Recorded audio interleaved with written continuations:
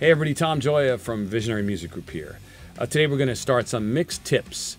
First one we're going to do today is phase aligning your tracks. So let's take a look. This is a song by Moguls of Mayhem. I co-produced, co-wrote, played on, called Long Gone. It's going to be released sometime in September. So let's peek at how I usually phase align. So the easiest way to do it, I have found over the years, is to use Auto Align by Sound Raddix. So the way this works is you select your overhead drum track, insert it in your first insert slot, and you send. You can send on any, up to 8 tracks you can send out to. I put this on send 1. So this will send signal out. When I hit play, you'll see it.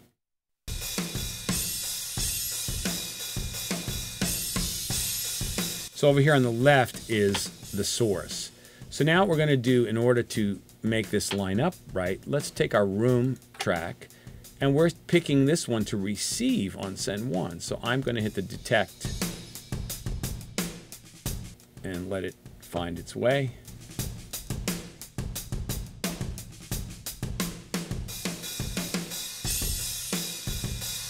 That's going to calculate the delay and the phase and the polarity. So usually what happens is in the old days we would just have a console, we'd hit the reverse phase button, and if something was 180 degrees out of phase, it flipped the phase and then it sounded correct. So with this, if there's any increments in between, any time differences, it will accommodate that plus or minus. So when the graphic looks like this, that means it's done its job and it's calculated, and you see up here it's minus 56 samples. Take a listen to those two and see what the sound difference is like.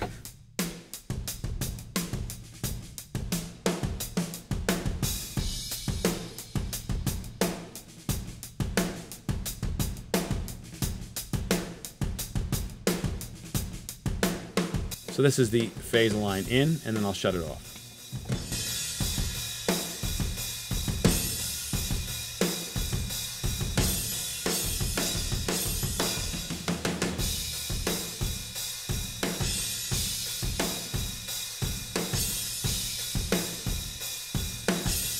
So it's subtle, but you'll hear that the lower part of the snare drum sounds fatter, and the kick seems to sound bigger to me.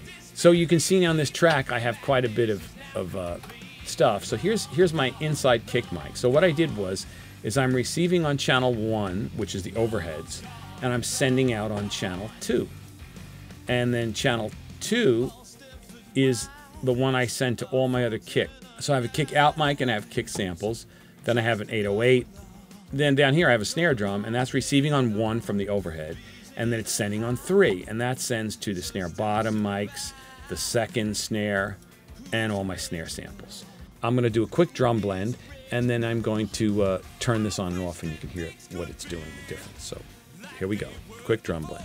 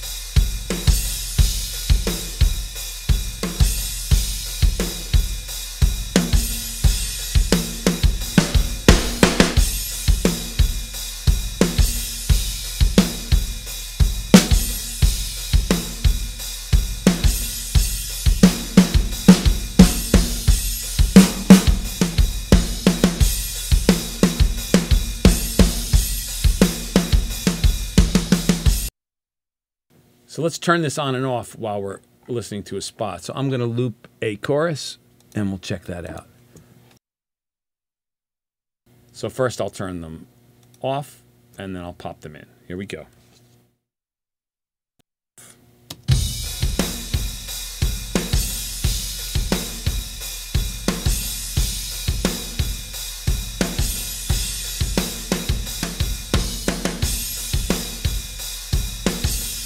In.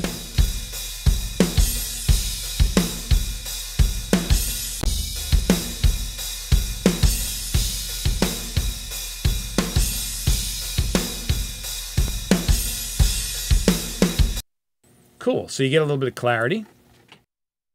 So now let's check out what this is doing. We have a lot of loops and different things happening in the tune. So I'm going to blend those guys in, and then we'll check the phase alignment on those too. Here we go with the loops.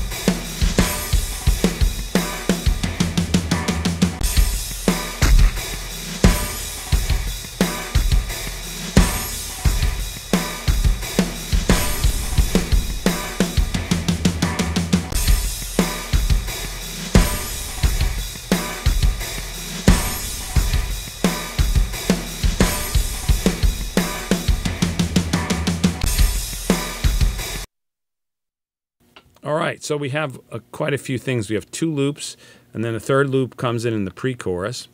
Then we have a sample of a gun cocking and then a gun shooting on the downbeat, and we have a reverse snare that swoops into a couple of sets of hand claps. So let's grab a part of the song, and we're going to pop it in and out. So let's highlight all our stuff, and we'll start with it out first. So this will be Sound Raddix Auto Align, off and then on. Here we go, off.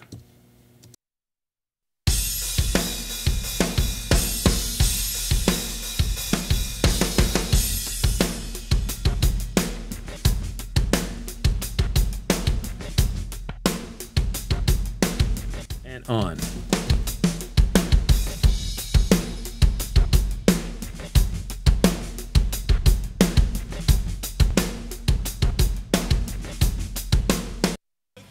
So you can see there's a bunch of things that are changing and happening with that. Now you might think it's subtle, but it really helps, and it's very, very fast, and it allows me to do a lot less EQing later. So let's check out the bass guitar. So we have a bass guitar DI, we have a bass guitar with the Sans amp, we have a bass guitar running through an SVT, and one that I ran through a Diesel VH4 and reamped it.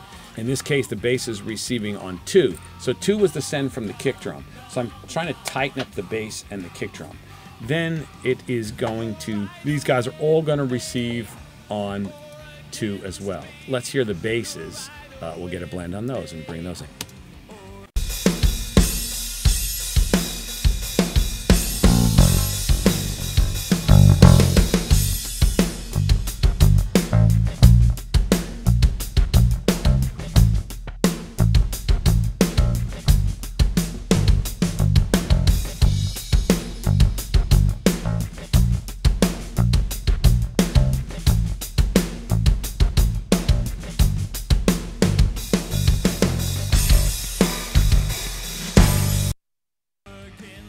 Okay, cool. So we're going to go to the chorus because that's when the distorted bass comes in.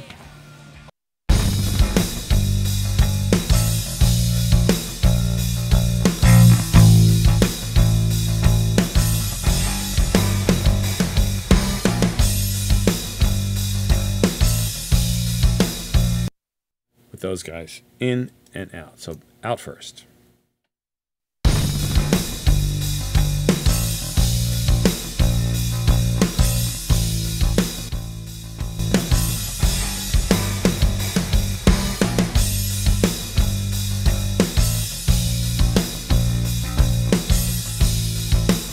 So you can hear it changes the mid-range of the bass, but it feels like it gives you a lower octave of extension in the low end. Everything we've used the Auto Align so far on and what it did. Auto Align in.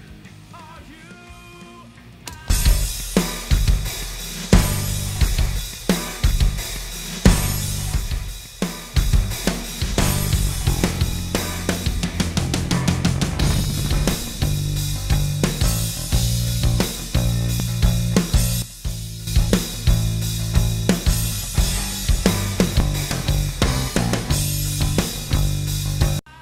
can kind of really hear it in the bass guitar. So that's the Sound Raddix Auto Align, auto-aligning our drums, the whole drum kit to itself, loops to it, and our bass DIs and bass amps. Hope you enjoyed this video. Part 2 coming soon. We're going to do some subtractive EQing on the home mix. Thanks. This is now complete.